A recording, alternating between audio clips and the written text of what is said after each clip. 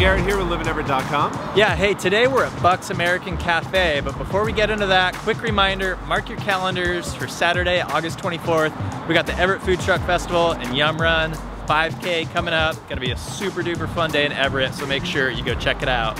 But now, we're gonna go check out this Everett institution. It's been here for ages, old classic. You ready? I'm ready. All right, let's go try some Bucks.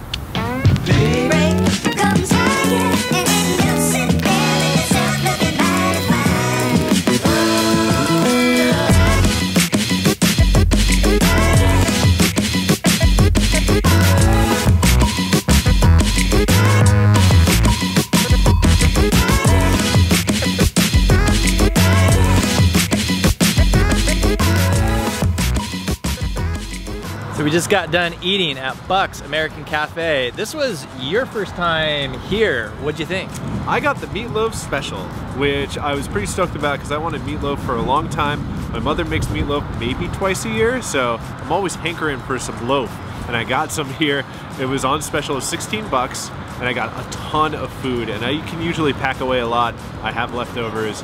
It was really, really tasty. Just classic American food that's what I was in the mood for, and that's exactly what I got. And it's a bit more upscale than your average like diner, I would say, even though I did get a meatloaf.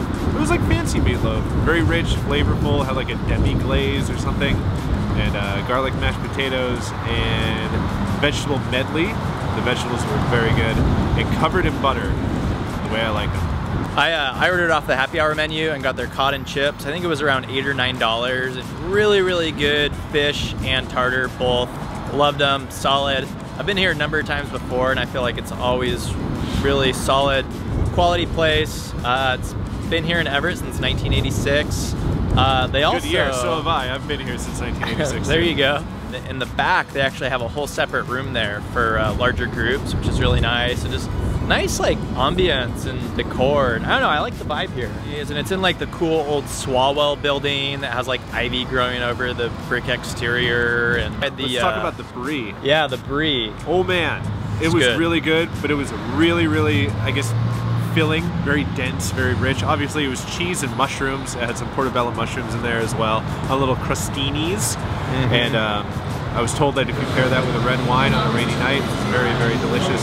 I have to come back and do that, maybe with a nice book. Speaking of books, our own Richard Porter absolutely loves this place, and he talks about it a lot. Yes. Yeah. There you go. So if you're into that Richard Porter kind of vibe, this is your place. I love you, Richard. Sorry. That's like one of the biggest slices of pie I've ever seen. It was massive. It was almost as big as my big Polish head. Yeah, it was like the chocolate and peanut butter pie. Really good. Definitely rich, of course, but super delicious.